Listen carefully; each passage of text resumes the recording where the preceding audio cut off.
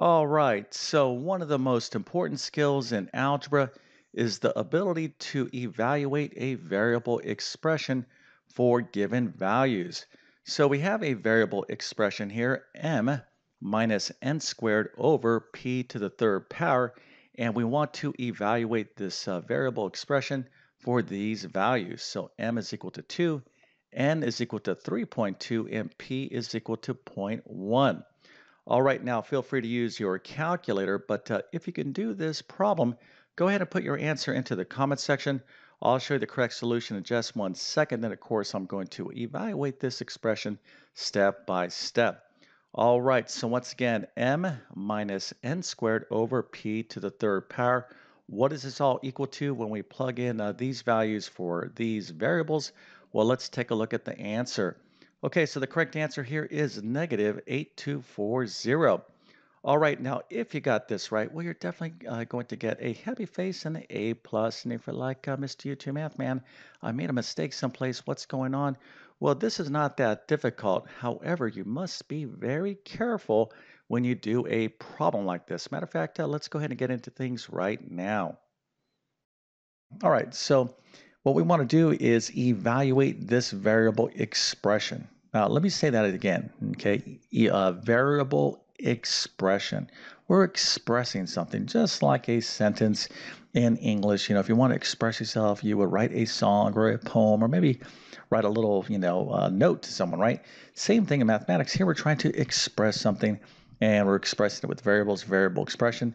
But we need to understand this word right here, evaluate.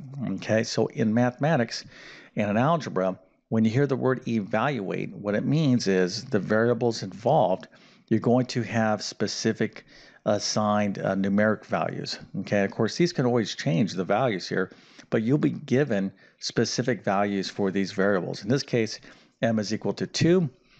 N here will let equal to 3.2, and then P is going to equal to zero point 0.1. So all you do when you evaluate a variable expression in algebra is simply replace these respective variables with these values and then just do all the number crunching using your calculator. Okay. Now, before you get going, and just start doing a bunch of busy work, what you want to do is, and this is really important, is plug in the values. Okay, here's the expression, and then you're basically going to plug in each of these variables here. You're going to replace these variables with the respective values. But I'm going to strongly suggest that you get used to using parentheses. Okay, so use parentheses, plug in these values. So m is 2, so put parentheses 2 minus n is 3.2, parentheses 3.2, n parentheses squared, and then p is 0.1, parentheses 0.1, all that cubed, right? P cubed. Now, before you start, okay, double check your work. Go look at the expression, look at what you did, look at the expression, look at the values. Don't do anything, because I've seen this thousands and thousands, tens of thousands of times where students are like, oh, they're great. They'll plug in the wrong values, and they'll do something wrong right here by plugging in the wrong values, and then the rest of this math is beautiful. However, they did the wrong problem because they had the values wrong. So don't start doing anything before you're really, really sure that you have the correct values. Okay, so now that you feel good about that, let's talk about what to do next. So here we have 2 minus 3.2 squared over 0.1 cubed. What we got is a big fraction right here, right? So we have a numerator and a denominator. So you want to kind of break these up separately. So let's focus first on simplifying the numerator. Of course, we'll get a value for that. And then we'll figure out what the denominator is. We'll get that value. And then finally, lastly, we'll go ahead and divide those two values. So let's go ahead and work on the numerator right now. All right, so here's our problem. And as I just said, we're going to focus in on this part of the problem. So that's 2 minus 3.2 squared. All right, so 3.2 squared. Remember what you have to do. We are keeping in mind the order of operation, PEMDAS, all this real basic stuff. By the way, if any of this stuff kind of like troubles you, if you're like, I need more help, I have way more additional videos on my YouTube channel. Plus, I would strongly suggest checking out something like my Pre-Algebra or Algebra 1 course to help you out with this much, much further. Okay, so here, what do we have to do first? Well, we have to figure out the powers. So 3.2 squared. Now, this could be pretty easy for a lot of you if you didn't know how to use your calculator, because all you have to do is go 3.2 times 3.2. But that's not the way you want to do this with your calculator, okay? So you want to challenge yourself. Make sure you understand you're using the proper functions on your calculator. So let's talk about how to evaluate or how to calculate 3.2 squared. So on your calculator, you'll have some button, generally like this, like an x squared button, or maybe it's like a y squared button. Another very common button, excuse me, is this upside down thing symbol right here. That's called a caret, okay? So figure out which one calculates the power. Sometimes you'll have a dedicated button for squares, not for like cubes, okay? But it's oftentimes very common to have a dedicated button for squares. So you can hit like 3.2, for example, and then find that x squared button and get the right answer. Now, if you don't have that button, you would go 3.2, hit this button like that. That brings up my exponent.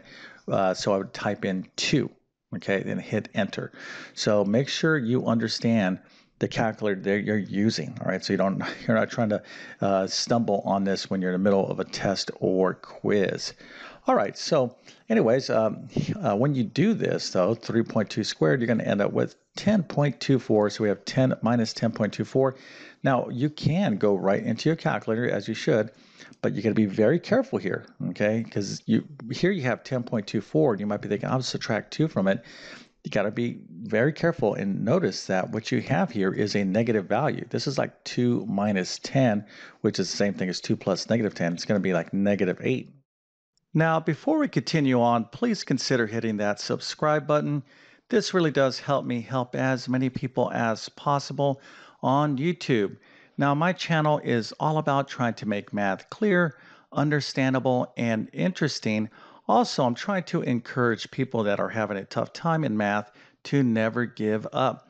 So if you enjoyed this content, again, hit that subscribe button. And if you're going to do that, hit that bell notification as well so you can get my latest videos.